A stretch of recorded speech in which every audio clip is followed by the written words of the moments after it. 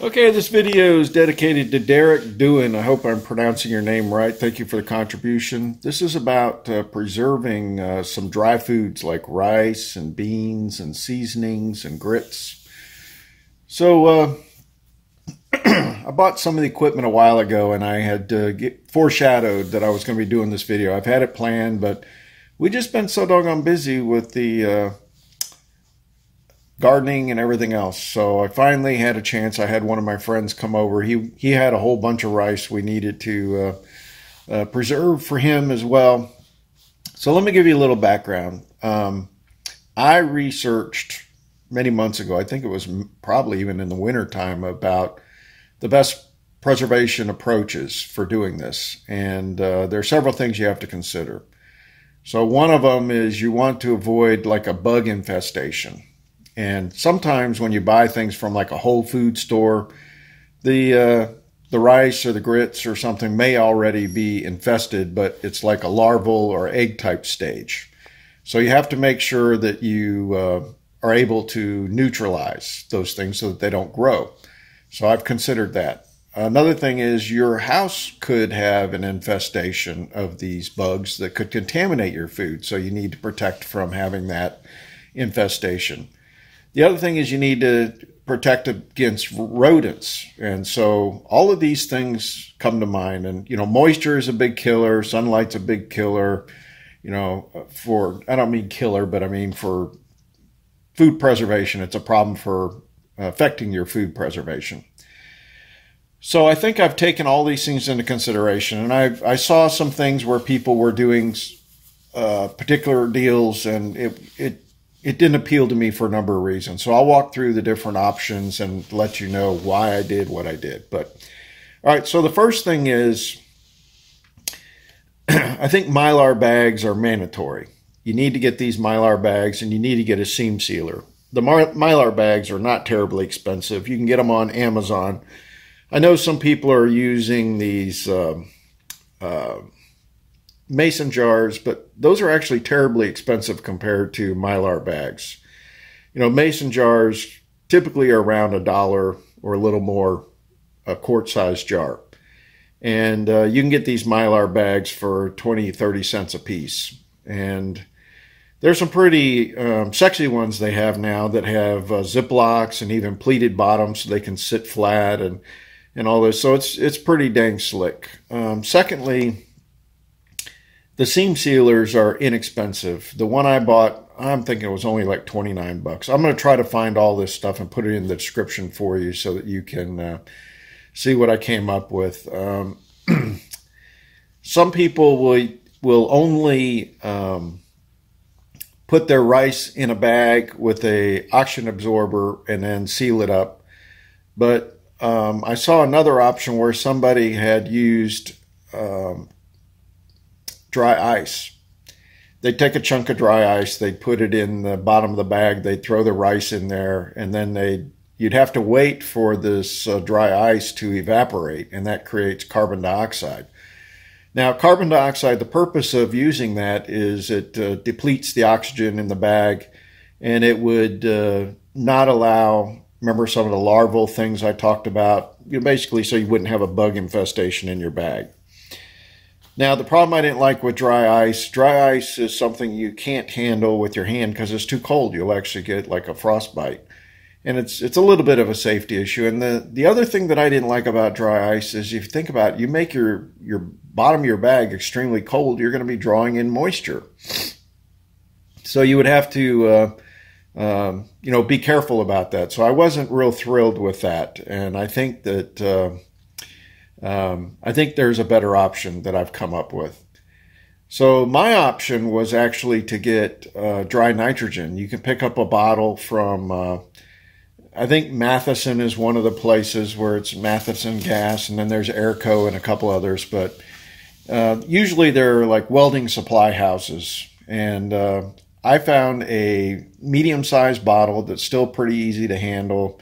I was able to strap it down in the bed of my truck, and I got it home. And I also bought a regulator that I ordered a special gauge, a low pressure gauge on the one side, because again, you're going to be using hardly any gas out of this. And you know, so going back to the carbon dioxide, it's like my freezer doesn't create carbon dioxide or dry ice, so you have to go buy it somewhere. Well, with this nitrogen, I've got a bottle that probably will last me a decade or more for what I'm trying to do. So think about that. That's one of the reasons why I did it. So when you put the dry nitrogen in the bag, there is no cooling effect, so you don't end up with the moisture, but you still have the opportunity to displace all of the oxygen in there and also moisture at the same time because it's dry nitrogen. You don't have the sweating effect that you have from something super cool like the carbon dioxide. So this is a much better approach and much safer. You don't have any problems with you know, handling or anything that's going to be super cold. Now, using nitrogen, again, remember the air already has like 70% nitrogen, extremely high percentage. But the idea is you don't want to be using this bottle in a very confined space in case you had a major leak. You could potentially suffocate, but that's if you displace all the oxygen. Now, I have extremely huge basement. Again, I'm only using a very small percentage, so I think the risk is extremely low for that. So keep that in mind. Now, as far as rodent protection, so we've already talked about how you do the bags, and so I actually had chose to do the you know, Mylar bags, nitrogen, dry nitrogen that is, and oxygen absorbers, and then a seam sealer. So then you got to put the bags in something. So going the cheapest way you can use totes. Like some people, they want to put stuff under their bed. They may not have a big storage area. And you also have to, for the rice to be able to, or beans or whatever you're doing, for it to last the longest amount of time, you want to be able to have it in a controlled environment. Don't put this stuff in your garage. So some people have a raised bed. You can stick these things underneath your bed. So totes work well for that. So you can take, you know, these gallon-sized bags, fill them with rice, and put them in a tote. And you probably could put, you know, probably 100 pounds of rice in each tote. Kind of like, you know, the totes you see at Home Depot where you put Christmas decorations in and stuff like that. So you can mix them up with rice or beans or whatever. A better approach, next step up, is use the 5-gallon buckets with the seals from Home Depot. And those are, each 5-gallon bucket can hold maybe 25 to 30 pounds of rice. And, you know, each 1-gallon bag, Mylar bag, holds about 5 pounds of rice. So that tells you how many bags you're going to put in there. But there's a lid that you bang down from Home Depot that seals up, and so your rodents aren't going to be able to get in there. I prefer the, what's the thing called? Hold on a second. I had to look on the video, the Gamma Seal lids. I prefer these Gamma Seal lids. So if you go to Home Depot and you get the 5-gallon bucket with their lid that they have there, you're going to spend $5. But if you go and get the Gamma Seal lid and you add the cost of the bucket, you're probably spending maybe $8 to $10, let's say.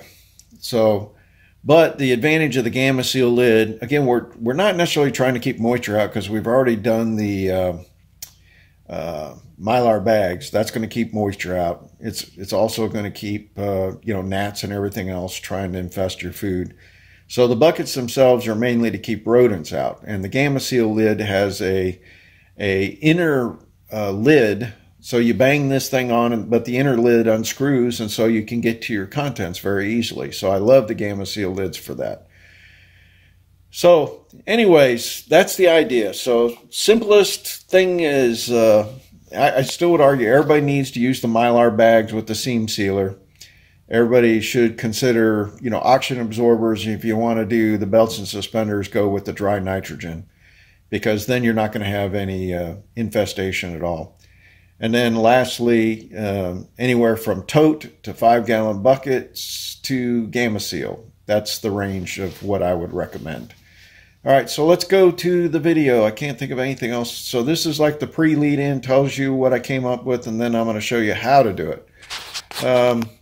Anyways, I was able to get about 30 pounds of rice per 5-gallon bucket, and I was able to do 25 pounds of grits per 5-gallon bucket. And then I'm still trying to do a bunch of seasonings, so I'm not quite sure how many seasonings fit in there yet. But then I'll be doing some beans over the next couple days as well. So I'll give you a report as I keep going, but I hope everybody's treating you well. Okay, today we are going to preserve some dried foods like rice and grits, but also some seasonings. Don't just go buy rice, you know, hundreds of pounds of rice and not get some seasoning. I'm sorry, I'm not Asian. I don't like rice by itself. It's pretty dang boring. And I want to show you like a road gallery of some different storage things. So if you want to go hog wild, you know, get yourself 5-gallon buckets and get these Gamma seals. If you go to Tractor Supply, I think 1 bucket and 1 Gamma seal lid is less than $10. And then you go on to Amazon, and I'm going to show you the labels on these things. So I've got 100 of these 50-gallon Mylar bags, and they come with the desiccants in there. Silica gel desiccant oxygen absorbers. And then I got some a bunch of these quart size. I kind of wish I'd have bought the 2 quart size as a step in between. I may end up going ahead and doing this. So down the road, I'll go ahead and buy some 1/2 gallon. And then these didn't come with the desiccant, so I ordered these separately. So I've got the desiccants here. Now, you got to think when you take, and you're going to do a 1-gallon bag of rice, or even grits in this case, you're going to put probably 3 or 4 of those, probably 4 max in a 5-gallon container. So when you go to take and break open a 1-gallon bag for eating purposes, you need to have this other kind of storage container. And they sell these at Sam's Club. There's 2 of them. They're probably like $4 a piece or something. So I've got a pile of these. And the nice thing about these is these are clear, so you can see what you've got. I forgot to also say, they do make Mylar bags with a Ziplock. So I picked up some of those to try them out. And that's what these quart size are. They cost a little more. They also do have some flat bottom ones that should probably be nice when you're trying to fill everything up. But truthfully, I was going to use these 6-quart pots to put my bags in while we're filling them up. And I think that might help. And then I'm going to show you later what we do. But another thing you want to do is if you don't have the funds to be able to buy these Tractor Supply buckets, which by the way, not terribly expensive, you can put the things into Mylar bags with the desiccant, and then you can use totes if you wanted to. And Home Depot has another option where you can get the buckets with the lids. How much were the buckets and lids? $5. $5 total for both? The lid and the bucket. Okay, so it's a little cheaper to just get these snap-on lids. Now I'm going to tell you right now, these aren't nearly as convenient as the Gamma seal lid, because once you snap this on, this part right here unscrews and you don't have to try to pop off that thing. But there is a tool that you can pop those lids off. Okay, so why don't we, and then the last thing is this impulse sealer. So you got to pick up one of these, and these will seal these Mylar bags. And then the other thing is, I've got a nitrogen bottle that I'm going to actually purge my bags out with nitrogen first to get any moisture out, get any of the oxygen out. And so I've got a regulator, but I've also bought a special low pressure side so that I can see how much I'm pushing through. You're going to be using hardly anything. I've got a clear hose that I'm going to put like a bicycle needle on. And again, you're just pushing just a little bit of nitrogen through. And that's the process we're going to go through today. So let me get started and I'll show you how it works. Okay. Now we've got the nitrogen tank out here. We've fitted the gauge, and we changed out the outlet on this to a barb fitting so that I could put a 3/4 inch OD, 1/4 inch ID clear vinyl hose.